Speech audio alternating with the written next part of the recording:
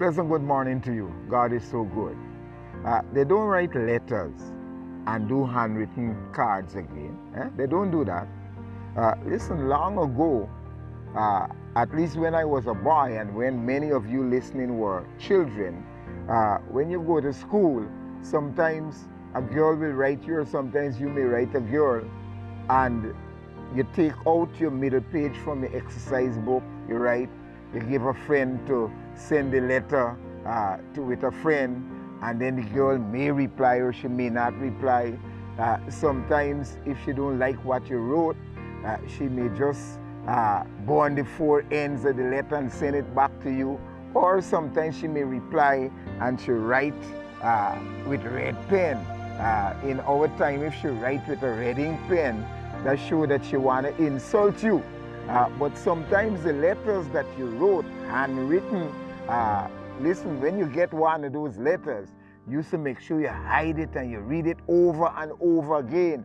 And by the way, in those times, they didn't have spell check and computer, you know. So you had to know how to spell the words correct as a boy or as a girl, because if you spell the word wrong, hey, they're going to laugh you. But it looks as if nowadays, they don't write letters again. I went to college and in Trinidad, and when we were there were individuals, some of us were married, some were not married, and when certain times the mailbag open, they will start calling different names and people will come. And one of the things I remember is that some of the guys who were married and the wife not with them on campus, everybody would say when they get a letter, oh, the letter said, send money, don't come, right? And people used to laugh at that.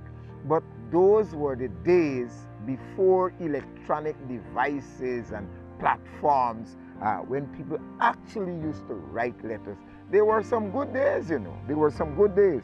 But listen, Paul in 1 Corinthians chapter 14 and verse 37 says, if any man think himself to be a prophet or spiritual, let him acknowledge that the things that I write unto you are the commandments of the Lord. Now, Paul was a writer. He wrote a lot of letters to the churches he built. And listen, Paul used to give advice. Sometimes he used to chastise. Sometimes he used to rebuke. In those letters, there is a lot of information that you can put in a letter. And Paul is saying, he being a man of God, that if anybody reading his stuff, they must understand that what he wrote was in keeping with the commandments of God. We as leaders, church officers, and we as Christians, we must be careful what we write and what we put on devices. If it is something beneficial, we should go right ahead. If it is something that may attack somebody's character or something that may humiliate or embarrass somebody, we should not do that. Further, in terms of doctrines, Paul says that your temperature guide, your temperature gauge for what should go in terms of writing should really be compared with what God's commandments says.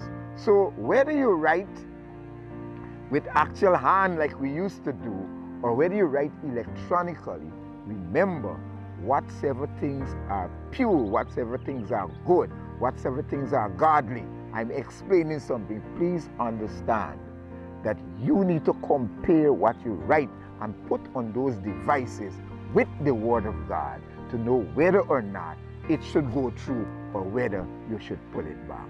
So let us encourage each other in terms of electronically writing or actual writing, so that we as believers can daily be encouraging each other. And by the way, let me tell you, this card that I show you, this card was done a long time ago by my wife and given to me, and up to today I cherish it. It's a handwritten card with our picture on it. Up to today I cherish it. God and Father, help someone not to be mischievous in writing, but to write things that will encourage family members and will encourage persons in the body of Christ to live the right way. Bless us today, I pray. In Jesus' name, amen. May God bless you.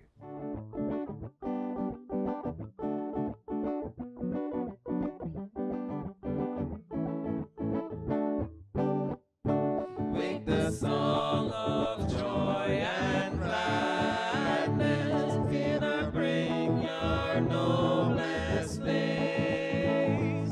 Banish every thought of sadness, pouring forth your highest praise. Sing to him whose care has brought us once again with friends to be, and whose loving voice has taught us of the way to Jesus' feet. With the song, with the song, the song of joy and gladness. With the song, with the song, the song of jubilee. Joyfully with songs and banner, we will greet the festal day. Shout aloud a glad Hosanna, and our grateful homage pay. We will chant our Savior's glory, while our thoughts we raise above, telling still the old story, precious deep redeeming love. With the song, with the song, the song of joy and gladness. With the song, with the song, the song of jubilee.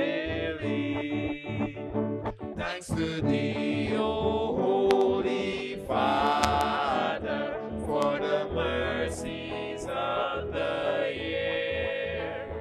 May each heart as here we gather swell with gratitude sincere. Thanks to thee, O loving Savior, for redemption through thy blood. Breathe upon us, Holy Spirit, sweetly draw us near to God. Wake the song, wake the song, the song of joy and gladness. Wake the song.